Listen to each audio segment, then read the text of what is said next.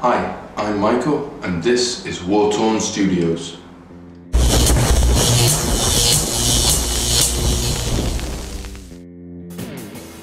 In this video I'll be showing you the process I use to get 50 Marines painted in 24 hours.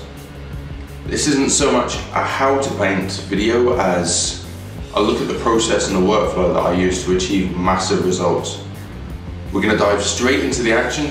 Where you first see the video kick in, I've already done the priming and I'm just about to hit it with a Zenith or highlight. Alright, sit back, enjoy. I'll try to keep this as short as possible.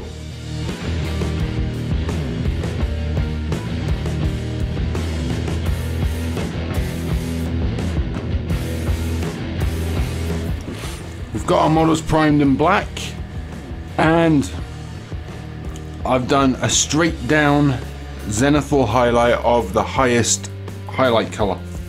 You can see as that's drying in, that's actually quite muted. That's because of the black background. We're spraying this on really thin, but that's cool. We're gonna then layer this up between the highest highlight color and a transparent blue that is transparent marine from Warcolours, just to add richness to the model, a nice deep rich blue. Because it's transparent, the darkest darks won't be lightened as they would by an opaque paint, but they will be tinted. So where they're now black, they'll be very, very, very dark blue. It'll mute down my highest highlights, so I'll keep this super contrasty look that I've got, but it'll mute it down and give me a much smoother kind of transition. I'm then going to hit it again with the highest highlight. Now, I could go in white, and that would give me more of a contrast from the black. It would give me maximum contrast, but white doesn't spray so good. It's a little bit speckly, it can look a little bit chalky, so I like to stick with the highest highlight and just go back and forth between that and the transparent color.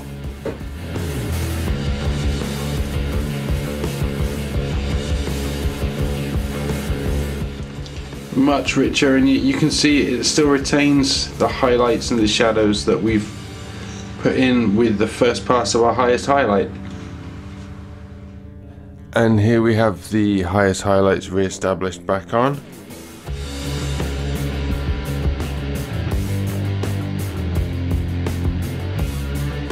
So our next job after getting these blues down is to reinforce the shadows. We're going to go all around the bottom of the shoulder pauldrons, in between the legs, underneath the jetpack. We're going with a transparent black, and the idea isn't to paint these areas black, it's to lay a thin transparent black glaze over the top. Again, very much the same as you would be doing if you were glazing with a brush. One thing that may not be immediately obvious when we're shadowing back in the pauldrons, if we approach spraying the black on from this angle as well, we're going to pick up overspray on this ridge, which is essentially going to blackline for us.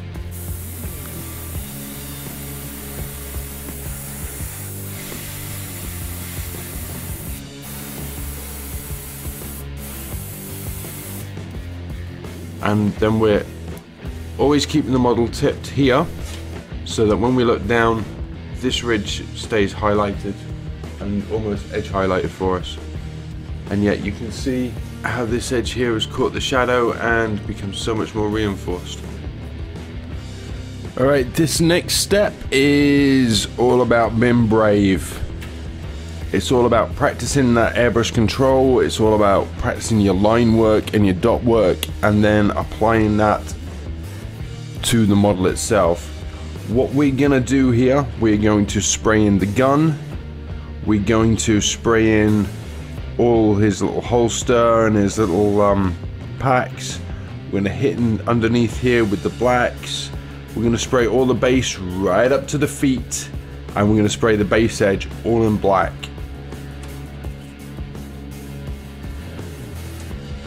Like that.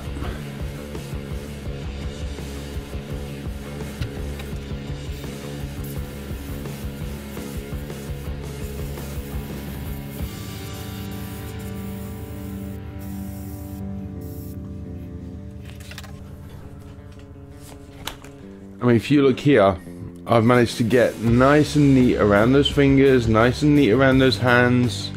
No adverse overspray going on anywhere. It can be done, guys. It's just all about practice.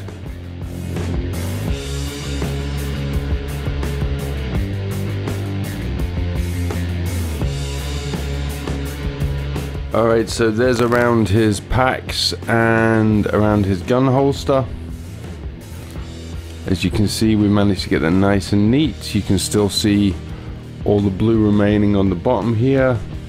You can see all our lines are nice and tidy. Right, all that's remaining now is the base.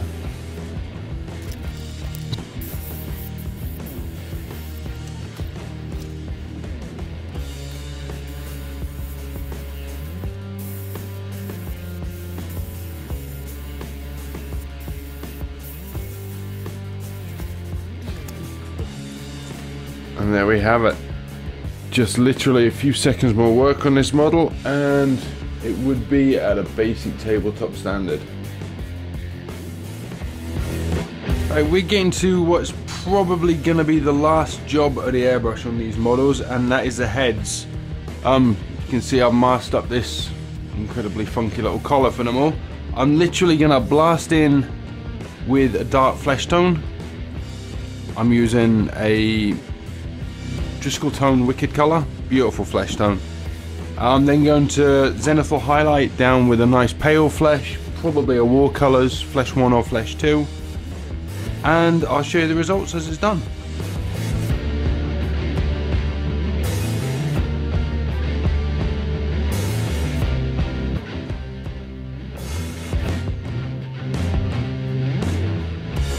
There we go, basic flesh tone done. So I've got my Driscoll flesh tone laid down,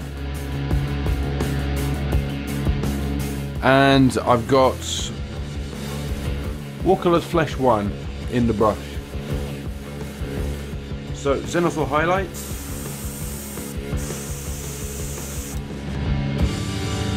and that just picks out all those details incredibly well.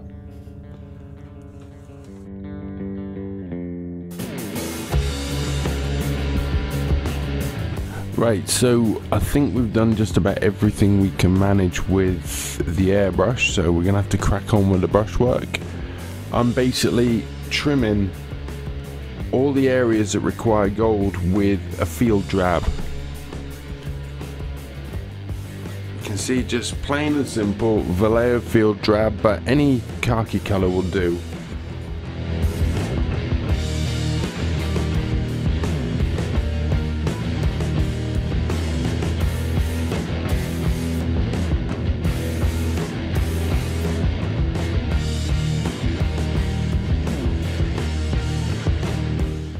Right, there we have it. All the gold portions are covered with the field drab. Also, I've done all the portions that are going to be like the white leather on these 30k Terminators as well. It's going to be a nice warm white anyway, so I figured it was a good base colour to start with. Using Model A gold, one coat should cover it nicely. Because the field drab's down, it gives us the ability to literally slam over a real quick gold over the top. See, it's got nice shine, picks up the light well. It's everything we're needing. So yeah, whilst it takes a little time to get the field drab down neatly, it lets us slam these golds on really fast. Next, I'm going to be dry brushing the bases.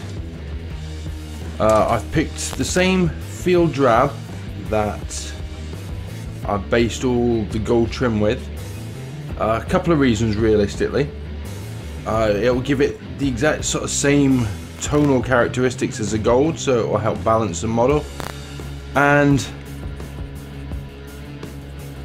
because all we've done is quickly airbrushed over these bases in black, they've got a bluey tinge to them from, obviously, from where we airbrushed the actual model. Because it's a warm tone that I've gone over the top, it kills the blue, even though it's, you know, even though it was quite obvious before you dry brushed. As soon as you've done the dry brushing, it just kills the blue, gives the whole thing a nice warm brown tone, and balances off against the rest of the model. Really simple, really effective. Everything that's not meant to be blue I painted in black. I've done all the gold trim on it. I've touched in with a warm kind of grey colour where the bone work goes. And he's ready for detailing. And here we have a detailed one. I've left quite a lot of black on the model because I like the whole blue-black thing. I think it's quite effective. But we've got metallic on his gun belts. We've got a nice dark crimson on the cabling. A little bit of silver picking out here and there. That crazy rocket launcher on his above his head. I've just picked out the missiles with a little bit of warm white and dotted them out with that same crimson. Touched those bone areas with a lighter warm white for the highlights and painted his eyeballs. That's pretty much it, guys. All that was left to do is paint a little bit of silver on the guns, obviously any purity seals, maybe a bit of hair, a few little tiny details around the model, and obviously paint the lenses in on the helmets. The captain's helmet's got a little extra special treatment. Okay, thanks a lot, guys. Like it if you liked it, hit that subscribe button, and any comments stick them down below and I'll do my best to get back to you.